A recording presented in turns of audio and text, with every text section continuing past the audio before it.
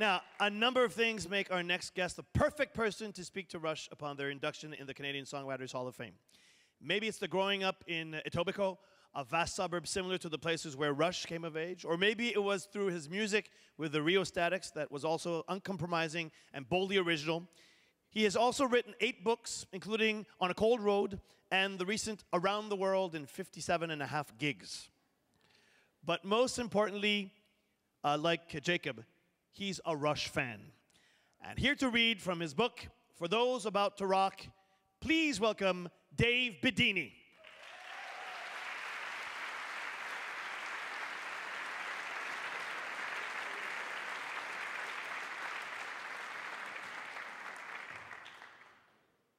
As a kid in love with rock and roll, Rush was the first real band with whom I was obsessed. I was partly into Rush because as a 14-year-old kid, I wanted to appear older. Most of the kids 2 grades above me were into Rush, and partly because, like tobogganing and watching the Beachcombers, to follow them was to quietly awaken one's sense of place. Besides, if you weren't into Rush, you were into disco. It was an impossible choice. When it was broken down along these lines, Rush was the only band every guy in my neighborhood cared about. With Lakeside Park from Rush's All the World's a Stage live album, recorded over 3 nights at Massey Hall, for the first time I identified a local place in a song. Not just a song, mind you, but a kick-ass chunk of molten metal prog rock, embellished with roller coaster drum fills, chiming guitar flurries, and Geddy Lee's wild vocals. In other books, I've stated the effect that Stompin' Tom Connors has had on my life, but it was Rush, and to a lesser extent, their cousins in the song, Max Webster, who first sang to me about my home. Around the time that I got into Rush, I met Ronnie. We were 13 years old, and we were both crazy about the band.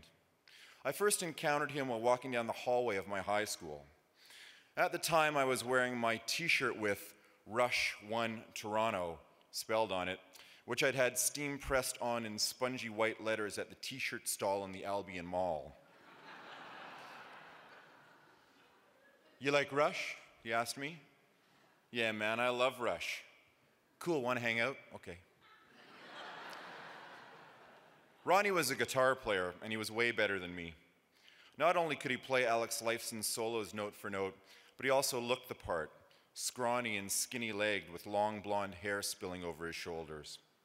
Though Ronnie lived in a bungalow near Silver Creek Park with his mom and dad, his brother Rob, and 2 family sedans, he looked like he'd woken up in a gulch.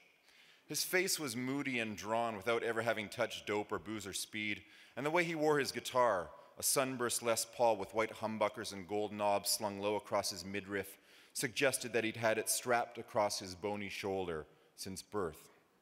Ronnie was the real thing. I was envious of him from the beginning. Ronnie and I started to jam. We sat at the edge of each other's beds on numberless afternoons, watched over by Rush's A Farewell to Kings poster. Geddy Lee, Alex Lifeson, and Neil Peart standing arms crossed in front of a castle, long greasy hair dripping down their backs. And we strummed along to the records. Actually, Ronnie did most of the strumming. I studied him closely, copying riffs to Bastille Day, Temples of Syrinx, and of course, Xanadu, Rush's monumental work of oscillating synths, wind chimes, epic poetry, and fast hiccuping bass lines. Ronnie and I saw lots of rock shows together, but most importantly, we saw Rush twice, the last time at the Gardens on their Hemispheres tour. One of the best moments came during the flash pot blasts in Closer to the Heart, when the whole crowd came alight, 16,000 faces hanging open as Alex, in his fringed robe, harangued a D major chord, his wild eyes obscured by a car wash curtain of hair that whipped across his face as we yowled pangs of delight. True. True, Alex. Don't deny it. But like a lot of kid friendships, the one between Ronnie and me just couldn't last. With the passing of time, as we hurdled grades in middle and high school, my ideas about music started to evolve. Soon I got into punk rock, and this drove a wedge between Ronnie and I. It happens. With change, certain people come to represent what you used to be, and that was the case with Ron and Rob for me. I made new friends, got into new bands, dressed differently. One weekend, I begged my parents to let me have a new wave party. They said that I could. I didn't invite Ronnie.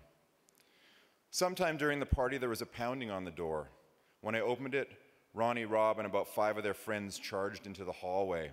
Ronnie waved an X-Acto knife and he came at me. He slashed the air and he screamed my name. I fell backwards against the stairs, holding up my hand for Ronnie to stop, but he wouldn't. It was a bewildering scene. My friends rushed up from the basement. Kenny Huff grabbed Ronnie and pushed him out of the front door. After a struggle on the driveway, he climbed back into his car. He had this strange, twisted look on his face, and as the car pulled away, one of his friends shouted out the window that he was going to find me after school and break my fingers. I thought of Ronnie and I thought of Rob when the Rheostatics got to record with Neil Peart in 1992. Neil came down to Reaction Studios while we were making our whale music album and set up a little yellow jazz kit in the corner. The Bare Naked Ladies were there too, singing backup vocals. We all huddled together and watched as Neil warmed up on his kit. Gone was his wild, viney hair, fringed robe, and shaggy mustache, but he was still a ghostly figure under the low studio lights. Head lowered, torso centered, feet kicking, his hands glancing over the drums, Neil played all afternoon. We were glued to the carpet, aware that we were listening to one of the greatest drummers in the history of music play. It's one thing to see your hero perform from a faraway seat in Maple Leaf Gardens, but it's something else to be so near his work as I was that day. Once upon a time in my life, I'd dreamed of what it'd be like to merely attend a Rush concert.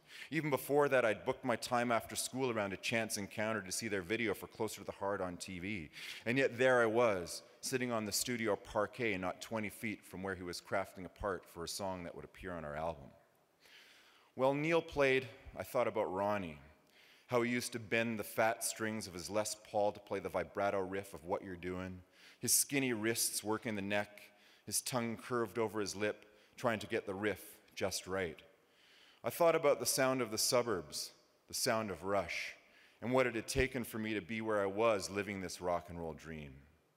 As Neil commanded his kit, he painted my adolescence before me, evoking everything about it. And even though I sat alone, I imagined that Ronnie was there too, watching our hero as he played and played and played, tapping out rhythms of the heart for a kid who was once best friends with another kid, and they loved Rush. And tonight, they are the modern era inductees into the Canadian Songwriters Hall of Fame. Geddy, Alex Neil, Rush.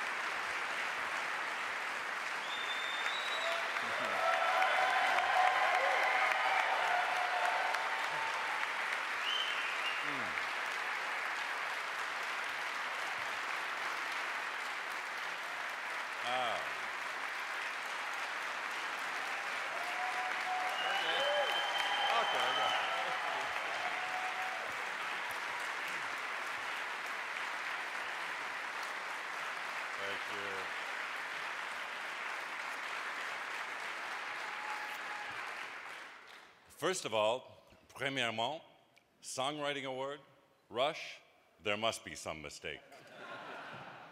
mais si c'est une erreur, nous en sommes très fiers et reconnaissants. Alors, si c'est une erreur, ça sera notre secret. If it's true that every song is a story, every song has a story too. These 5 songs can tell some tales about our history. Les chansons sont les histoires, et les chansons portent des histoires. Our first 5 albums were all written on the fly, as it were, for we hadn't yet learned to insist on a little time for songwriting before making a record. In those years of near constant touring, we wrote songs in motel rooms, dressing rooms, rental cars, and backs to the wall in the studio.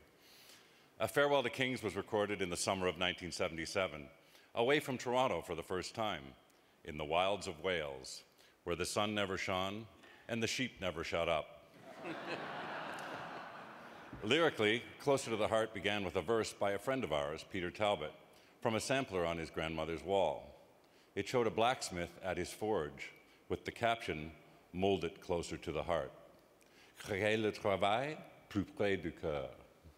Musically, the song was part of a deliberate expansion in our sound as we began to bring in keyboards, multiple guitars, and every kind of percussion noisemaker. In the spirit of the times, we also affected stage wear of alarming bathrobes and kimonos, once described by a critic as absurdly prophetic robes. We had retired those robes by the time the spirit of radio came along in the summer of 1979.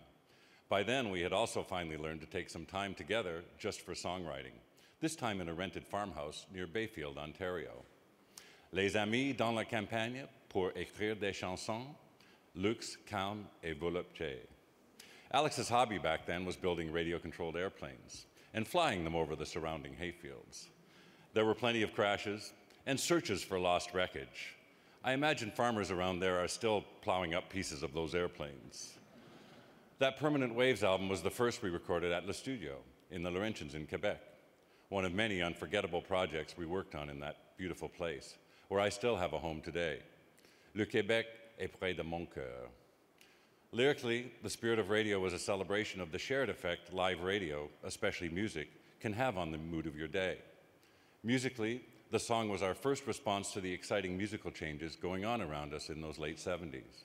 We were slowly channeling the trend toward becoming more concise, more driving, and more direct, while still retaining the stylistic quirks and indulgences that pleased us. Au travail, comme dans la vie, c'est nécessaire de s'amuser, n'est-ce pas? By the time we made our next album, Moving Pictures, songs like Tom Sawyer and Limelight were concise for this band, driving, direct, with plenty of quirks and indulgences. Moving Pictures was written in Ronnie Hawkins' barn in the glorious summer of 1980, near Lakefield, Ontario, where another one of Alex's planes broke apart high in the sky and spiraled straight down into the roof of Ronnie's truck. Once again, the album was recorded at Le Studio in Quebec, this time in midwinter. Comme le dit si bien le poète Gilles Vigneault, mon pays ce n'est pas un pays, c'est l'hiver. The success of that album was a great surprise to us, but it is interesting and gratifying to note that as with 2112, once we found our sound, we found our audience. Subdivisions was written during the mixing of our second live album, Exit Stage Left, back at Le Studio in the summer of 1981. Enfin et toujours, l'été revient. Subdivisions tells a story. It has a story, and it is a story, our story. We grew up in just those neighborhoods, in Toronto and St. Catharines, and felt the yearning expressed in that song. Misfits rebelling against conformity, watching friends settle for the same lives their parents had in the same subdivisions, while we were searching for something brighter, bigger, wilder. Well, as the saying goes, be careful what you wish for. Vous savez, les anges punissent en répondant aux prières. We got all that, bigger, brighter, wilder, and more. And even now, after almost 36 years together, we are once again embarked upon writing new songs. One big reason for our unaccountable longevity is that we have always been involved equally in creating our songs, words and music. And another reason is that we continue to inspire each other and create music together that pleases us all. Chacun inspire l'autre, et cette inspiration nous aide à devenir meilleurs. It should be remembered that a three-piece band cannot be a democracy. It's no good having two winning members and one who feels like a loser.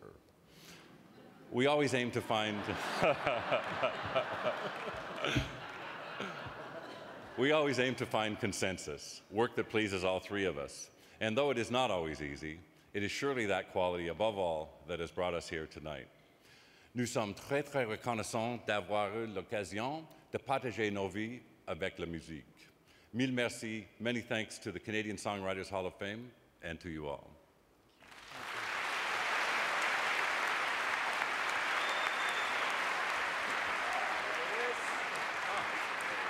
You better carry that.